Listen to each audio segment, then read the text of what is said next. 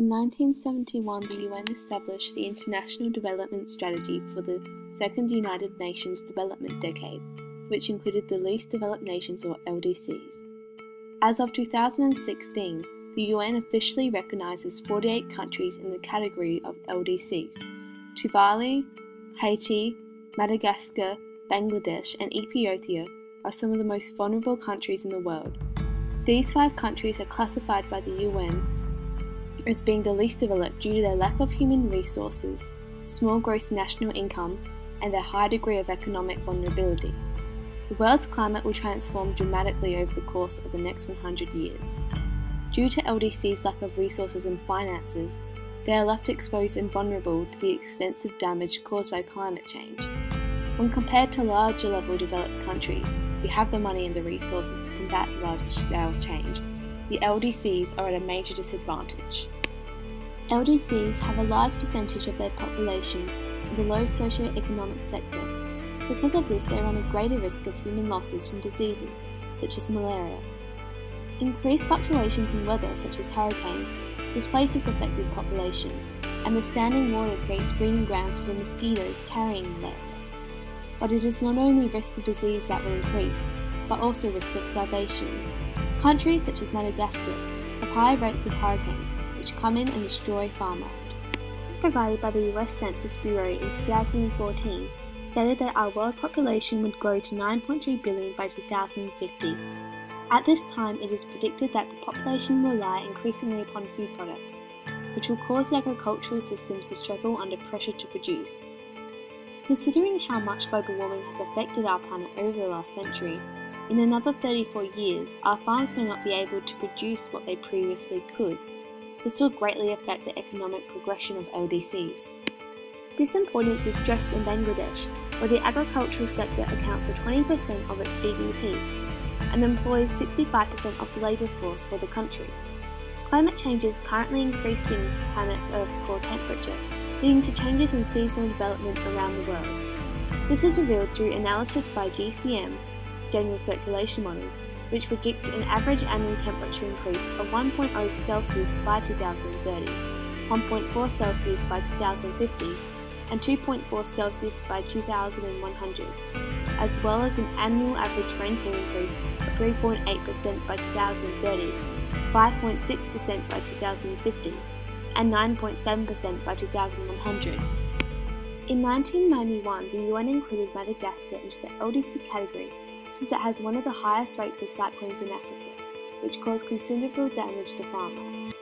Cyclones can cause large-scale damage to infrastructure and contaminate water supplies, whilst increasing risk to waterborne diseases, but cyclones can also cause starvation. Countries such as Madagascar that have a large percentage of farming population rely on the success of crops for both economic stability but also for food security. It is estimated that approximately 5 million people in Madagascar are affected by weather disasters such as cyclones and flooding. Madagascar's high level of poverty and lack of food is a result of the high frequency of cyclones which hit the country's farmland. It is predicted that climate change will create stronger and therefore more damaging cyclones in the future, which threatens Madagascar's already high vulnerability. Tuvalu is a small group of islands found between Hawaii and Australia. It is the 4th smallest and 3rd least populated country in the world. Tuvalu's vulnerable ecology is threatened greatly by climate change, with its small economy increasing its risk. As a result of its vulnerability, migration is being considered. The government demands compensation and change to combat climate change, as Tuvalu has a GDP of 37 million and no national currency, which limits the country from developing and controlling macroeconomic policies. Therefore, Tuvalu is vulnerable to outside economic trends, and as a result of the limited land supply, technology, and economy, Tuvalu has a low ability to adapt to climate change. Unlike other Pacific islands, Tuvalu does not use agriculture for commercial purposes.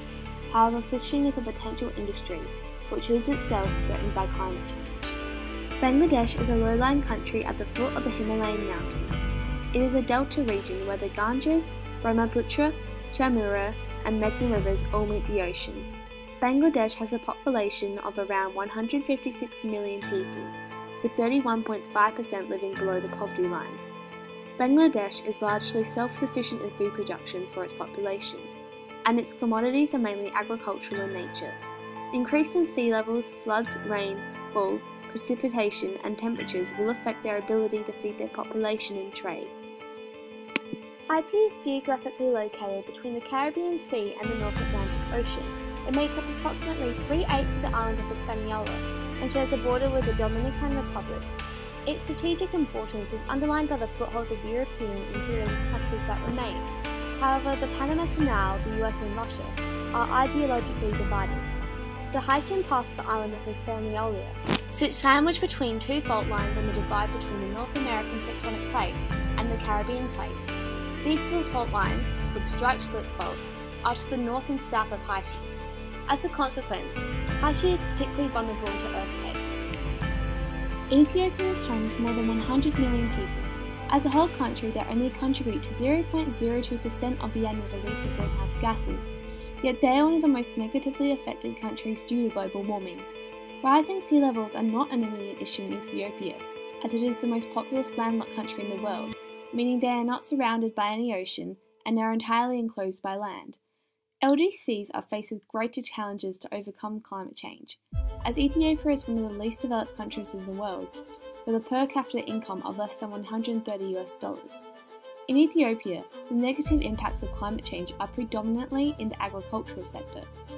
Agriculture is their biggest production generator, and as of 2006 and 2007, this job field was employing over 80% of the working population. Already, LDCs, such as Haiti, have suffered imperial exploitation and have been denuded of native vegetation to grow lucrative crops of sugar. This and the introduction of livestock has led to soil exhaustion. Plantations occupy the protected valleys and plains, leaving the hillside the only resort for slave subsistence farming, leading to more land clearing and subsequent soil erosion. Soil degradation and changing tastes led to colonial powers to seek other countries to exploit, and as their influence declined, the US began its own domination of the region. LDCs such as Haiti, Bangladesh and Ethiopia will have great difficulty in growing crops in the near future due to the progression of climate change. Agricultural and other problems caused by flooding are evidenced in Bangladesh. Flood seasons, which are necessary for much of Bangladesh's crops, are starting earlier, lasting longer, and increasing in depth. This is resulting in the loss of homes for many coastal living farmers. These farmers are migrating en masse to Dakar, the capital, where they are living in slums. Those that remain in the flood regions and rebuilding their homes are suffering from skin infections and waterborne diseases. It is estimated that by 2030, 17% of Bangladesh will be underwater from rising sea levels and melting glaciers. This equates to 17 to 20 million people being displaced due to climate change. People are already migrating to the country's capital, Dakar, as the land becomes uninhabitable due to flooding. Salt residue left over from increased sea levels during the floods means the land becomes unfarmable. Tuvalu's ecology is also dependent on a stable groundwater system to support its population. However, increased salinity caused by storm surges and rising sea levels would further inhibit the ability to grow food. This is because the water from storms would overflow holes in the ground used to grow food sources, such as pulaka. Furthermore, storm surges would be even more potent, as coral bleaching would erode defences against storm surges. As part of the Pacific Islands, Tuvalu is disproportionately amongst the first countries affected by climate change, with its ecology being in particular danger. Furthermore, the islands have contributed to less than 0.02% of modern greenhouse gas emissions. Furthermore, the IPCC predicted a sea level rise between 18 to 59 centimetres by 2100, even without considering ice loss from Greenland and Antarctica. Tuvalu's morphology relies on coral. However, coral is being eroded as a result of rising sea levels and ocean acidification, known as coral bleaching. Coral is vital for ensuring biodiversity, and as a result, fish that is a vital food source for Tuvalu will be harder to catch. Buran argues that good governance is needed in order to combat the effects of climate change in Bangladesh. He states that although the Netherlands is more likely to get inundated with water due to rising sea levels, they have good governance for more than 3 centuries, enabling them to combat climate change from a unilateral angle. Bangladesh has suffered numerous government upheavals in this century alone. Climate change not only threatens human life and the economic stability of many LDCs, but also the plant and animal life of countries such as Madagascar. Parasites which harm Madagascan lemurs will increase in number and change the spatial location as the environment's rainfall and temperature changes. Increased possibility of local lemur extinctions could come from large populations of the most harmful parasites that will benefit from a warmer climate. In the past, deforestation has typically been a major factor in harming flora and fauna. However, predictions indicate that climate change by itself will have a major impact on animal and plant life in the future. Even if deforestation stops, the impact of climate change on Madagascan bird species will have considerable damage to their future populations. Concern for human life is important, but conservation of animal life is also paramount when considering that many of these species run the risk of extinction. Protecting the Earth's plants and animals should be an important part of any discussion for preventing large-scale damage from climate change. Climate change affects the occurrence of earthquakes, making them more frequent and possibly more severe due to the melting of polar ice caps. This places more pressure on fault lines and increases the production of magma. Only 3% of high-T forest remains. This extreme deforestation also increases damage to landslides. Climate change is also contributing to the increase in severity of cyclones and extreme weather events in the region. The degradation of high-T in terms of deforestation and lack of diversity heightens the damaging effects of the results of climate change. In such circumstances, consequences of the hurricanes and tropical storms, to which the region is particularly vulnerable, are likely only to intensify. The majority of Ethiopia's agricultural production is farmed by small landowners. The main sector of the economy is provided by these small groups of workmen. Their three main exporting and importing crops are coffee, oilseeds, sugarcane, and vegetables. As the country is currently focused primarily upon agriculture, the rainfall heavily dictates their economy. As their climate is categorized as tropical monsoon, this makes them more vulnerable to the negative impacts of climate change due to the unseasonal weather. Their climate change causes extreme events, such as flooding, which destroys the harvest, and the continual drought and limited clean water sources, which also limits the production of livestock herds. A common link has been found between climate change and economic growth. As greenhouse gases continue to affect the climate, the harvest will weaken and the population will greatly suffer. Since the 1970s, Earth's population has doubled to more than 7 billion as of 2013. By 2050, the world is expected to house 9 billion people. The LDCs are expected to gain the majority of this boom in population, as their growth rate is greater than 3% per year. According to a World Bank report, Pacific Island LDCs such as Tuvalu will also be affected by an increased intensity and amount of cyclones, as well as tropical diseases. Decreased crop efficiency and displacement of fish stocks are also more likely. Tuvalu is part of the AOSIS alliance of 44 small island states and the PSIDS located in the Pacific Islands that share similar challenges with climate change. As a stakeholder, the AOSIS works as a lobby to express their opinions to the United Nations through discussion and agreement. However, there was no regular secretariat or budget. As a stakeholder, Ethiopia is a part of ACRA, known as Africa Climate Change Resilience Alliance. The intended goals for this organisation are dispersed over 3 African countries, identifying each country's different needs. CARE, Save the Children, Oxfam, World Vision, and Overseas Development Institute stand by Ethiopia as a supportive alliance. The wealthiest countries are considered the country's opponents due to their immense production of greenhouse gases, which are destroying Ethiopia's land. As an LDC, Ethiopia does not hold much power in comparison to the rest of the world, but it is one of the worst affected countries due to the rapid procession of global warming. In 2006, 3 stakeholder discussion forums were held across Africa as part of the project Food and Water Security under Global Change, Developing Adaptive Capacity with a focus on rural Africa. Representatives of the government, civil society, business sector and local communities were in attendance, with the aim of creating policies about climate change adaptation. As a result of their small economy and lack of exports, Tuvalu is particularly vulnerable to climate change, and people are considering relocating. the government of Tuvalu has raised forced migration during the UN Framework Convention on Climate Change. In 2002, New Zealand granted 75 migrants a year. Although their reasons for migrating were due to the economy, this will change as living becomes increasingly difficult. As sea levels continue to rise, Tuvalu will lose its sovereignty and culture due to the pressure to assimilate. Conflict is also a possibility, with social disturbance caused by mass migration.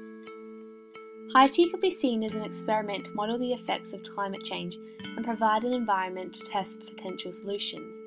The island is still recovering from a devastating earthquake in January 2010 and Cyclone Matthew in October 2015 further decimated the country. One of the poorest nations in the world, Global Finance in October 2016 reported Haiti at 20, Australia at 171, and the US at 177. As early as 1945, the Moyen Report reported that if soil degradation continued, it would be impossible for agricultural production to provide even essentials of life for growing populations. In Haiti, the situation did not receive sufficient attention, and after World War II, development focusing on industrialization and not food production created a situation where in 1991 food importation increased by 23% of national consumption. In recent years, tourism has increased further, impacting on the environment. Cruise ships pollute the waters around Haiti, and the Royal Caribbean International has a long-term lease on the port of Labadie. The 2010 earthquake did not allow the reassessment of the future for Haiti. US trade preferences that are focused on once again adopting, exporting, and manufacturing as the means to earn money, and import food rather than try and repair the environment and regain self-sufficiency in food production. Global warming in Ethiopia is damaging the land, raising temperatures and causing extreme floods and droughts. This effect will lead to issues in produce. Consequently, as the population grows, the demand for food will increase, and the pressure on production will cause significant issues, leading to famine. The increase in population may lead to an unachievable growing demand for food, accompanied by changes in dietary requirements. Instability of agricultural production is economically, socially, and environmentally crippling Ethiopia, and as climate change progresses, these issues will only worsen. In summary, Ethiopia already struggles severely to provide a livable environment for their population, due to their lack of economic development, unstable infrastructure, and an imbalanced climate. The effects of climate change will cause further distress and hardships among the Ethiopian people. The destruction of crops and livestock will compromise the country's food security and will consequently deteriorate the economy, leading to immense poverty and outbreak of disease. In Bangladesh, the increase of flooding, precipitation, and rainfall will result in loss of farmable land, loss of homes, increased soil salinity, resulting in crop degradation, mass migration, and subsequent overpopulation of slums and Dakar. The temperature increase will result in change of crop types, decrease in sustainability of crops, increase in waterborne diseases and skin infections, and decrease in fishing sustainability. To solve the problem of climate change, the governments of DLCs desire to make its concerns heard and suggest strategies to combat climate change. This is seen in Tuvalu, when the PSIDS urged the US to hold yearly meetings addressing climate change, stressing that action must be taken to address the security concerns of this issue. During the 64th meeting of the UN, Tuvalu asked to renew and increase nations' adherence to drastically decrease greenhouse gases, stating that the US and other major countries would legally commit to following reduction strategies. Although Tuvalu was supported by other island countries, it was not supported by China, India, or Saudi Arabia. To address the issue of a small economy and challenging climate change, the Tuvalu Trust Fund was established by the Government of Australia, New Zealand and Tuvalu. Its intent was to mitigate and combat the effects of climate change, providing $65 million from 1987 to 2007. The Bangladeshi government has been able to establish the NAPA, National Adaptation Programme of Action, and the BCCSAP, Bangladeshi Climate Change Strategy and Action Plan, to seriously consider how climate change will affect Bangladesh and what can be done to combat and work with new climate conditions. The two main strategic areas of target for the ACRA, Africa Climate Change Resilience Alliance, are training for impact, climate change adaptation and disaster risk reduction. As a tropical monsoon climate country, droughts and floods are a common disastrous occurrence. The disaster risk management and food security sector is necessary, as the climate affects agriculture, consequently destroying this country's economy. In order to create a more stable economy, Ethiopia must invest in water harvesting, irrigation, and road infrastructure. As their primary source, agriculture can no longer burden the entire load of the money surge. The Adapting Agriculture to Climate Change project intends to conserve and genetically modify specific plants in order to adapt them to our future world affected by climate change. By diversifying the livestock and crops, implementing migration systems, contributing to the economy through non-farm activities, selling assets, educating the population on climate change, and the creation of drinkable water systems, these solutions could possibly aid in ridding the country of food insecurity, health issues, and an unstable economy. Overall, Ethiopia needs to decide whether to continue investing in agriculture or to change their investment into another area which will not be as affected by climate change in order to stabilise their economy.